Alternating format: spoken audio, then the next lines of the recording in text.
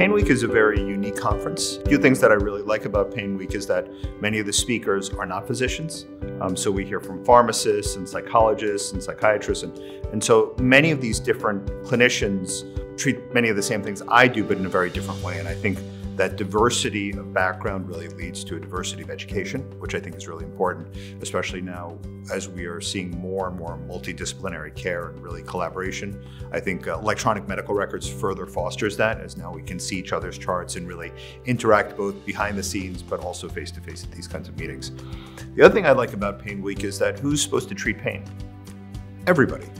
So that's why it's not like a neurology conference where it's all neurologists, or it's a psychiatry conference where it's all psychiatrists. The attendees, many of them are primary care and other people who are really the front line of medicine.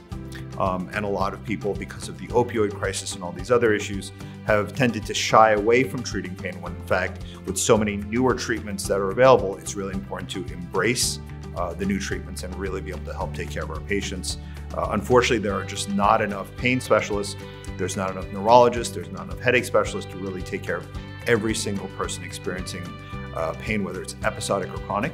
So I really enjoyed that opportunity to educate my colleagues on how to really manage all these different pain conditions, whether it's the very treatment naive patient who's really never tried any treatments versus the more complex patient who's seen 3 or 4 clinicians and really is looking for a 4th level of opinion and treatment.